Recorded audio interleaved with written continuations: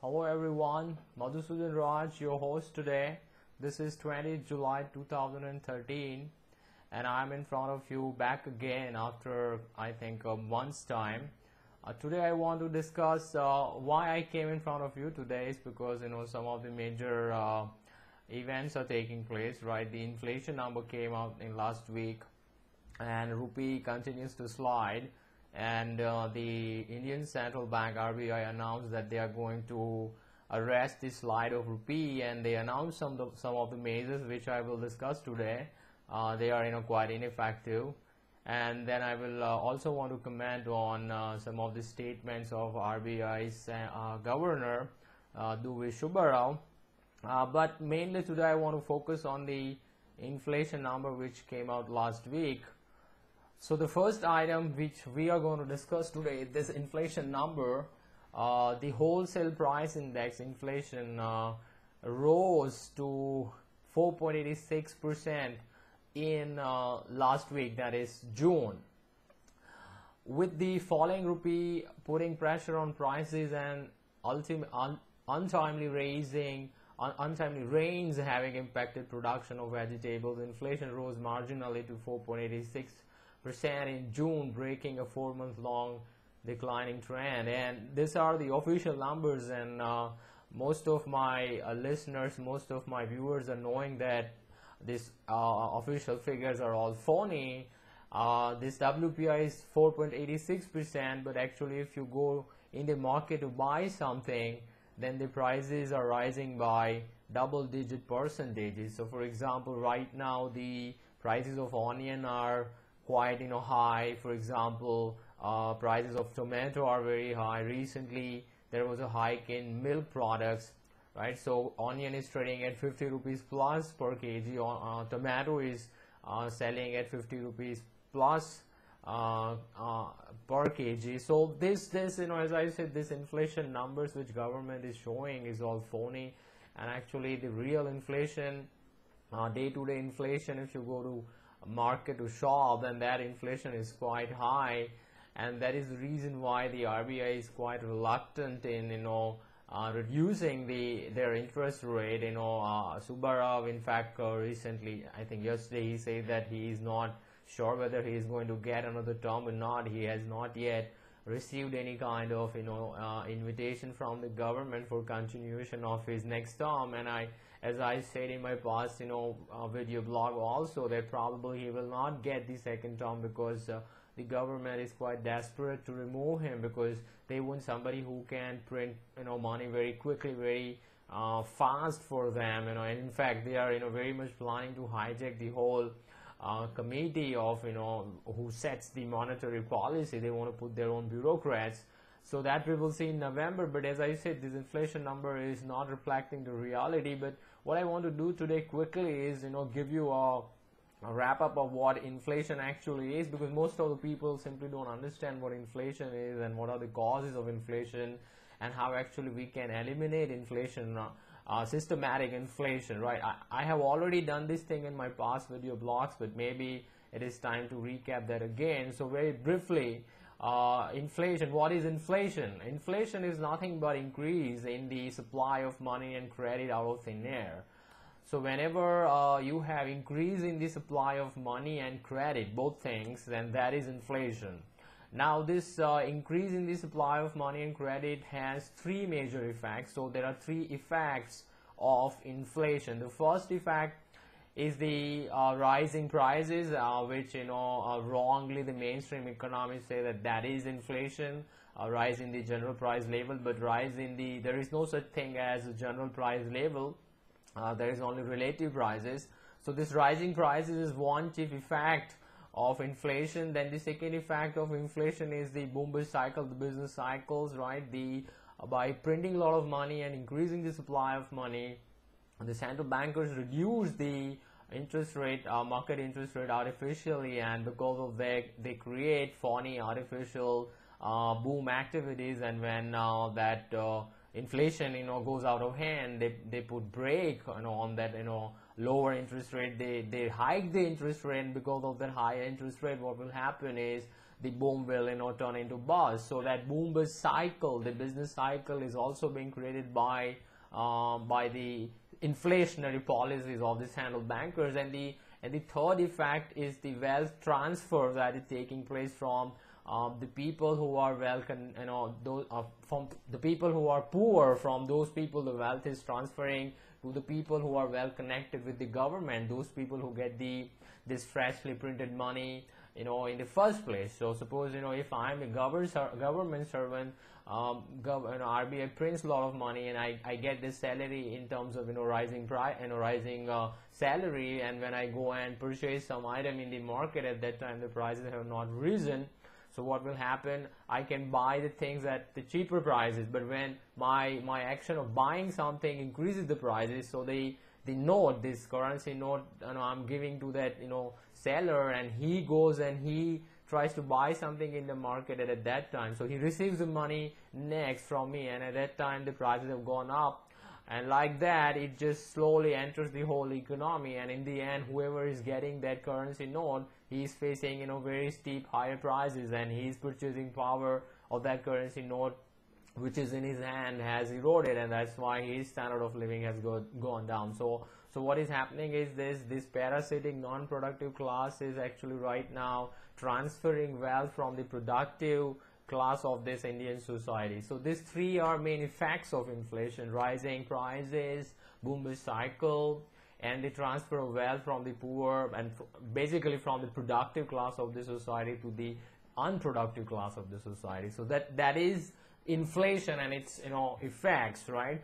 So what are the causes of inflation? As I said, all over the world right now, the only institution that is in charge of money supply, who controls the supply of money, is central bank. So in India, the RBI, the Reserve Bank of India, is in control. They have the monopoly power over the supply of money. So they are the ones who are creating this money out of thin air. They are the ones who are increasing the supply of money and credit. So that is the major, chief, only source of increased money supply. So what they do actually is they increase the money supply. They write a blank check and they give it to the banks, right? Those who are basically selling or buying the government treasury, the primary dealers. Now I am not going into the details because I don't have the time right now for that. This video blog can turn into a big lecture, right? So what I'm saying is they create the base money, and the commercial banks, those who function on the basis of fractional reserve banking standard, what they do is they pyramid their own money on this base money. So what they do, they also enhance this inflation. They also increase the supply of money via their fractional reserve banking practices. So, and this whole process is called money creation in mainstream economics. So the central bank first creates the base money, and on that base money, these commercial banks who are functioning on the basis of fractional reserve banking standard, they pyramid further money, and that's how the whole money supply is getting enhanced into the economy. And these two institutions, central bank as the prime cause, and the commercial banks who are working on FRB, fractional reserve banking standard, they are the ones who are creating this inflation. Nobody else is responsible for creating inflation. No speculator or no buyer or seller or nothing else is responsible for creating inflation. Only central bank's monetary policy is solely responsible for creating inflation. So if anybody is telling you that speculators or monsoon or this or that is responsible for inflation, then they are of course lying to you, right? Because simply they don't understand what inflation is. As I said, inflation is not rising prices. Inflation is an increase in the supply of money and credit, and only RBI and its monetary policy is responsible for their increase in the supply of money and credit. So these are the chief causes. One, as I said, central bank, and then the commercial banks were working on the FRB, fractional reserve banking standard. Fractional reserve banking means, suppose if I deposit 100 rupee in the bank, then bank is by law not required. They are not required to keep all that 100 rupees in my deposit account. They can they can only keep, let's say, 10%, whatever the cash reserve ratio is, and they can lend another 90 rupees to somebody else. That's how they create money out of thin air. That 100 rupees is in my checking account, so I am also using that 100 rupees, and at the same time they're also lending 90 rupees out of that 100 rupees to somebody else, so that somebody else is also using that 90 rupees. So from 100 rupees they have created 190 rupees. So basically that's how they create, you know, the money supply out of thin air, right? So these are the causes. Now what we can do if you want to stop inflation, if you want to eliminate inflation quickly, as I said, the first answer is we have to dismantle the RBI. There are no other options, right? We have to take the supply of money's monopoly out of the government and central bankers' hand and, you know, put it into again marketplace, right? Again, we need to have a free market commodity money standard instead of having this central banker government run fiat, you know, paper currency standard. So first thing we have to do is to dismantle the RBI. Dismantling means just completely eliminate the RBI. We don't need that kind of central banking. We don't need central planning in money market. We know that, you know, theory and history both shows that central planning never works. So the same thing is happening in money market also. So first thing, we have to dismantle the RBI. Second thing is we have to go back to, again, as I said, market commodity standard. That means, you know, gold standard, pure gold standard, not any kind of phony gold standard. Silver can also be used as money, right? With, you know, side by side with gold. So a market-based commodity, money standard, monetary standard. And the third thing is we have to stop these fraudulent banks from practicing this illegal, immoral fractional reserve banking practice. We have to demarcate both the function of banks of loan banking and deposit bankings. And in deposit bankings, we need to install 100% reserve standard. So for example, if I put 100 rupees in my deposit account, my checking account, then the bank must keep that 100 rupees in my account instead of lending it to somebody else. So that is 100% reserve standard. So these three things are immediately required, right?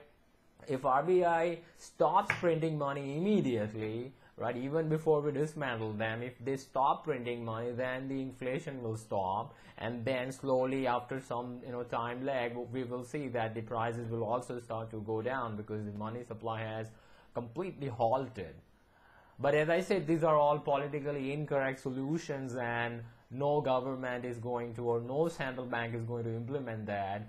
Ultimately, we will have to, you know, see the whole collapse of the monetary system, and only then we can have some kind of reset of another system. And I don't know what that another system is going to be. Maybe some kind of phony gold standard they will try to bring in, not the pure gold standard which I am advocating, or what the Austrian economists are advocating, or what sound monetary theory is, you know, basically telling us. But in any case, you know, this is what inflation is, and right now, as long as the RBI is not stopping money printing, we are going to see the effect of inflation in terms of rising prices. The second thing which I want to discuss is that, as I said, the RBI was, you know, panicking because the rupee is, you know, falling. It touched something like 61, you know, rupees per $1, and they announced some money tightening measures last week. You know, the RBI raised two rates by 2 percentage points and plans to drain 120 billion rupees, $2 billion through open market sales of government bonds. The measure should not be. The central bank increased the marginal standing facility and the bank rate to 10.25% for 8.25%. But as I said, even this so-called money tightening, you know, liquidity sucking policies are not going to work as long as they are not stopping printing money absolutely. And as I said, immediately what happened is, you know, instead of just rupee just stabilized for a while and then again started, you know, to weakening, right? So and as I said, in the end, I wanted to discuss this Subbarao statement that RBI intervenes in forex market to smooth volatility. The RBI lets the exchange rate be market determined, but intervenes to smooth volatility. So that is quite funny.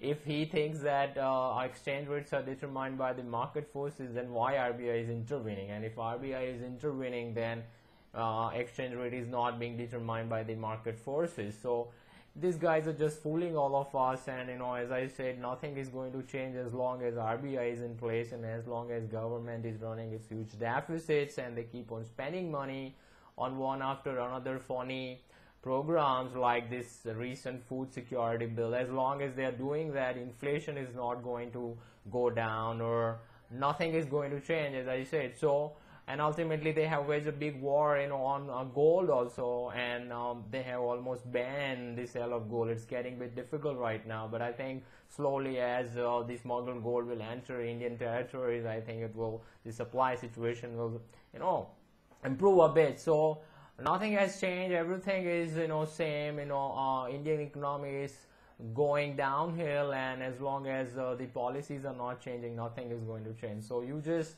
as I say, take care out there. Don't involve yourself into any kind of paper promises. Just continue to stick with your hard assets. Continue to diversify from paper promises, and take care of yourself. And I'll see you later on. Goodbye.